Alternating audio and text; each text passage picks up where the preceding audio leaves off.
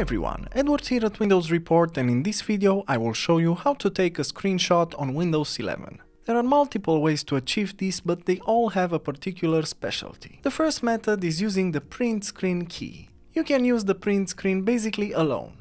When you use the print screen button, keep in mind that your screenshot will be copied to the clipboard, and that means you will lose any other information previously stored there. So if I open Paint and paste the screenshot, here you will see it straight away. You can also use the Windows key plus the print screen combination. This key combination will also capture the entire screen, but instead of just copying it to the clipboard, it will save your image in the Pictures or Screenshots folder.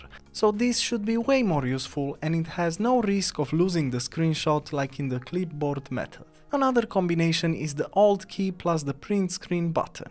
This will only take a screenshot of the active window instead of the entire screen. So this is again not automatically saved, so you have to paste the screenshot in Paint, for example. You can also explore Snip and Sketch. To do this, click on the search icon and type in Snip, and then you can select it from the search results. Now you need to click on the new button on the upper left corner. You can choose between a rectangular snip or a freeform snip or many other type of snips depending on your needs.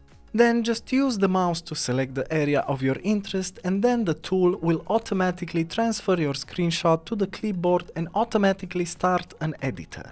And lastly, another great method is to use the Xbox game bar. You can access it by pressing the Windows plus G key combination, and then the game bar will appear on your desktop. Then simply press on the camera icon, which will capture the screen, and as you can see, you will have the capture directly stored in a folder, ready to be accessed. And that was it. Pretty cool, isn't it? As usual, for more information and details, you can check the article in the description below.